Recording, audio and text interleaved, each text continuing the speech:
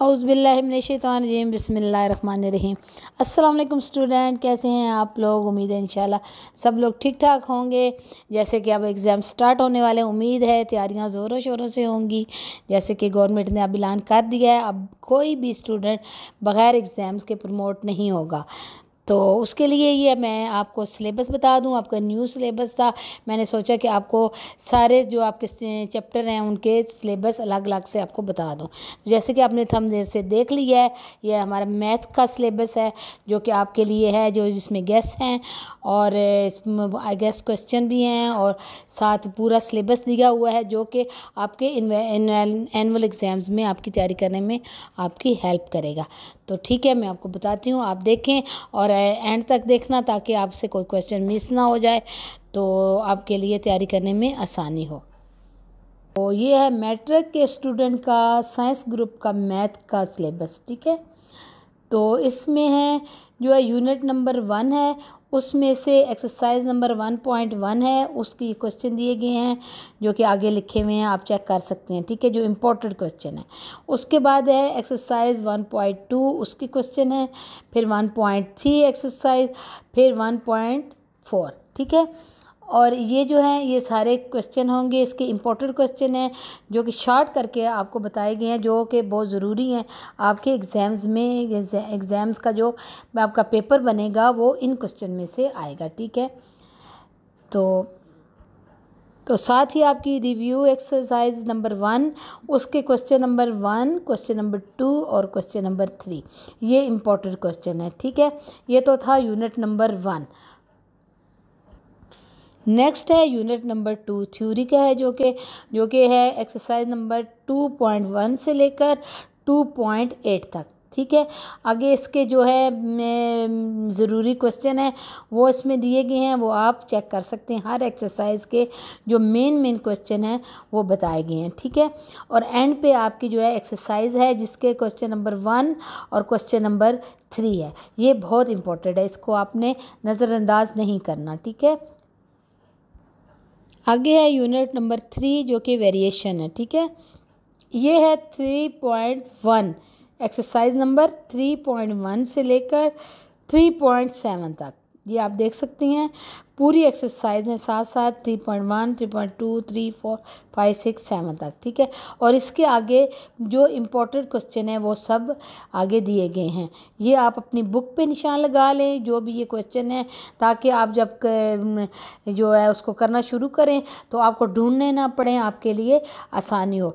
आगे है इसकी एक्सरसाइज नंबर 3 की जो रिव्यू है एक्सरसाइज है, उसका क्वेश्चन नंबर 1 और क्वेश्चन नंबर 3 है जो कि इम्पोर्टेंट है। ठीक है, उम्मीद है यहाँ तक आपको समझ आ गई होगी। आगे यूनिट नंबर 4 है जो प्रैक्टिकल फ्रैक्शन है। ठीक है, वो है 4.3 से लेकर 4.4 तक। तो इसके जो हैं इसके भी आगे हर एक्सरसाइज के आगे उनके क्वेश्चन दिए गए हैं, जो इम्पोर्टेंट क्वेश्चन हैं, जो शॉर्ट कर दिए गए हैं। पूरी एक्सरसाइज को छोड़ दिया गया है, जो मेन क्वेश्चन है वो आपको बताए गए हैं। ठीक है, और आगे जो इसकी रिव्यू है एक्सरसाइज, उसका क्वेश्चन नंबर 1, सिर्फ वो उसका एक क्वेश्चन जो है वो आपने करना है। नेक्स्ट यूनिट नंबर 5 है जो कि सेट एंड फंक्शन पे है। ठीक है, वो है 5.1 से लेकर 5.5 तक एक्सरसाइज हैं आपकी।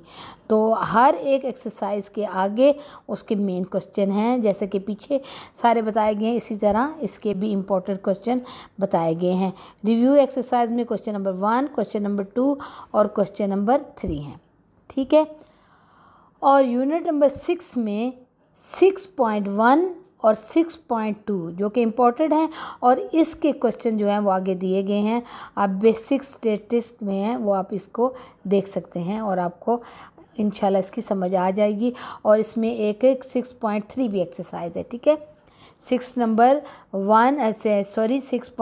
6.2 और 6.3 उसके क्वेश्चन जो है कि आगे दिए गए हैं, और जो एक्सरसाइज है मेन उसके क्वेश्चन नंबर 1 है। ठीक है, ये आपका इम्पोर्टेंट है।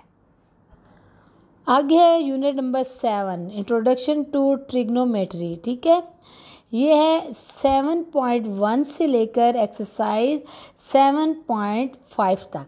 ठीक है, इसके आगे भी मेन क्वेश्चन सब एक्सरसाइज के जो मेन क्वेश्चन है सब के आगे बता दिए गए हैं, जो कि आपने देखने हैं और इनको करना है, हल करना है। और आगे जो है एक्सरसाइज जो है इसकी, उसके क्वेश्चन नंबर 1 और क्वेश्चन नंबर 3, ये 2 क्वेश्चन जो है बहुत इंपॉर्टेंट है, आपने इनको मिस नहीं करना, जो कि एक्सरसाइज में से हैं।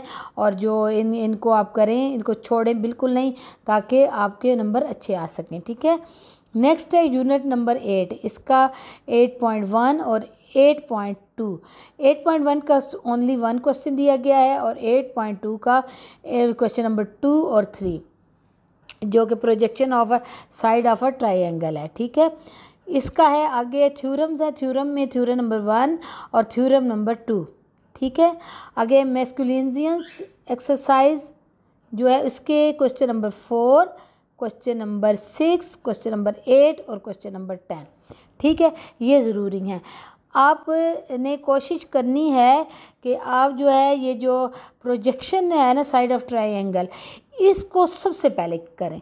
कुछ मैथ के कुछ रूल्स होते हैं थ्योरी में, वो जो होता है कुछ क्वेश्चन जो बंदे से रह जाते हैं, बहुत ज़्यादा क्वेश्चन होते हैं, कुछ पार्ट होते हैं मैथ के हैं या किसी भी सब्जेक्ट के हैं, कुछ पार्ट बहुत इंपॉर्टेंट होता है, उसका हमें पता होता है कि इनमें से लाजमी आने हैं क्वेश्चन, और अगर आप उनको फॉलो कर लेंगे, पहले उनको फॉलो करें, उसके बाद दूसरे क्वेश्चन थ्योरी वाले करें, ताकि आपके इसमें से कोई क्वेश्चन ना रह जाए जिसकी वजह से आपके मार्क्स में कोई कमी ना आ जाए, ठीक है। इसलिए ये आपने जो है प्रोजेक्शन वाले में एक्सरसाइज यूनिट नंबर 8 लाजमी करना है, ये वाला भी और यूनिट नंबर 9 भी, ठीक है। इसके बता दिए गए हैं जो इम्पोर्टेंट क्वेश्चन है, क्योंकि इसमें मुश्किल कोई नहीं है, बहुत कम क्वेश्चन है और उम्मीद है इंशाल्लाह आप लोग बहुत आसानी से कर लेंगे। आगे है यूनिट नंबर 9। यूनिट नंबर 9 के एक्सरसाइज नंबर 1 और 9.2, ठीक है। कोड ऑफ अ सर्कल, ठीक है। इसके क्वेश्चन नंबर 3 और 4 है, 1 का और 2 का, क्वेश्चन नंबर 2 और 3 है, ठीक है। आगे थ्योरम में theorem number 1, theorem number 2, theorem number 4, ठीक है। और आगे जो है एक्सरसाइज है उसकी क्वेश्चन नंबर 1 और क्वेश्चन नंबर 2, ठीक है, ये भी आपको बता दिया।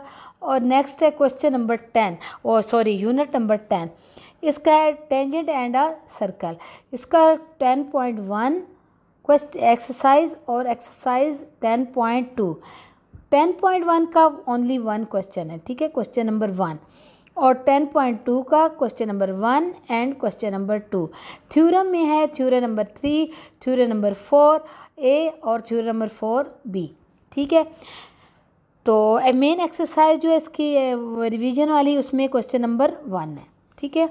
उम्मीद है आपको समझ आ गई होगी। थ्योरम बच्चे आप कोई भी ना छोड़ें, कोशिश करें कि थ्योरम आपको सारे आ जाने चाहिए, ताकि आपके इसमें कोई नंबर मिस ना हो, ठीक है। आपको पता है मैथ के में से नंबर नहीं कटता, आपके जो जितने क्वेश्चन गलत होंगे वो नंबर कटेंगे, वरना इसमें से नंबर नहीं काटे जाते, इसमें से फुल नंबर भी आप लोग ले सकते हैं। तो नेक्स्ट है unit number 11, code and RCs, ठीक है। 11.1 है इसकी एक्सरसाइज, और इसका क्वेश्चन नंबर 1 और क्वेश्चन नंबर 2 है। थ्योरम में है थ्योरम नंबर 1, थ्योरम नंबर 3 और थ्योरम नंबर 4, और जो रिवीजन एक्सरसाइज है उसकी क्वेश्चन नंबर 1 है, ठीक है। नेक्स्ट है unit number 12, angel in a segment of circle, ठीक है। थ्योरम्स है इसकी सिर्फ थ्योरम नंबर 1 और थ्योरम नंबर 3, ठीक है। रिवीजन एक्सरसाइज में क्वेश्चन नंबर 1, देखा कितना शॉर्ट कर दिया है आप लोगों का सिलेबस, तो इस तरह आपको बहुत आसानी हो जाएगी, ठीक है। आगे unit number 13, practical geometry circle, तो इसमें जो है 13.1 इसके क्वेश्चन है, question number 3, question number 5, question number 6। आगे 13.2 1 2 3 6 7 क्वेश्चन, ओके। और 13.3 एक्सरसाइज, 3 एक्सरसाइज इसकी आ रही हैं, और उसके आगे इसके क्वेश्चन हैं, क्योंकि क्वेश्चन 13.3 एक्सरसाइज का 1 2 3 5 6 और 9 क्वेश्चन है, ठीक है। आगे है रिवीजन एक्सरसाइज, जो कि उसके क्वेश्चन नंबर सिर्फ 3 दिए गए हैं, 1 2 और 3। तो ये था आपका सिलेबस जो कि मैथ का था, इसका नोट है। All class work will given for revision as homework. The MCQs protection of the annual paper will be taken from MCQs exercise at the end of the chapter, so MCQ will be done in class bye class teacher. Okay, जो आपने यानी कि आपने पढ़े हैं, जो आपके book के MCQs हैं, जो आपके उसमें से ही MCQs बनाए जाएंगे, ठीक है। तो एक्सरसाइज में से ही आपके MCQs भी आने हैं। तो ये था आपका सिलेबस। उम्मीद है आपको समझ आ गई होगी और आप बहुत इजीली इसकी तैयारी कर लेंगे।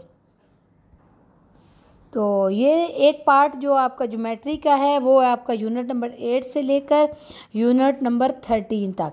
इसको आप बहुत अच्छी तरह कर लें तो ये आपके लिए पेपर बहुत इजी हो जाएगा, ठीक है। तो ये था आपका मैथ का पेपर। मैं दूसरे भी पेपर्स जो हैं वो जो न्यू सिलेबस के हैं वो भी आपको साथ साथ सब सब्जेक्ट के बताती रहूँगी और उम्मीद है आपको बहुत हेल्प होगी। आप मेरे चैनल को देखें, आएँ, आपको कोई मुश्किल आए आप मुझसे पूछ सकते हैं। वैसे मेरी ज़्यादातर क्लासेस उर्दू और इस्लामियात पे हैं जिसके बारे में मैं आपको बताती हूँ। तो उसके अलावा भी आपने कुछ पूछना हो, सिलेबस के बारे में पूछना हो या कोई इन्फॉर्मेशन चाहिए तो आप मेरे साथ रब्ता कर सकते हैं। मुझे कमेंट्स करें, लाइक करें, मेरे चैनल पे आएँ, सब्सक्राइब करें और जो है मुझे बताएं कि आपको और क्या चीज़ में मुश्किल हो रही है ताकि हम आपकी हेल्प कर सकें, ठीक है। इजाज़त देते, अल्लाह हाफिज़।